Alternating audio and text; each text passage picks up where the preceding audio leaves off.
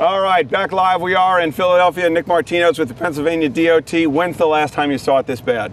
Just 3 days ago, Dave. We had 28 inches on Saturday. And before that, how bad is it? And give me a sense of history. Well, right now we're in our heaviest winter right now. We've had 65 inches is the record.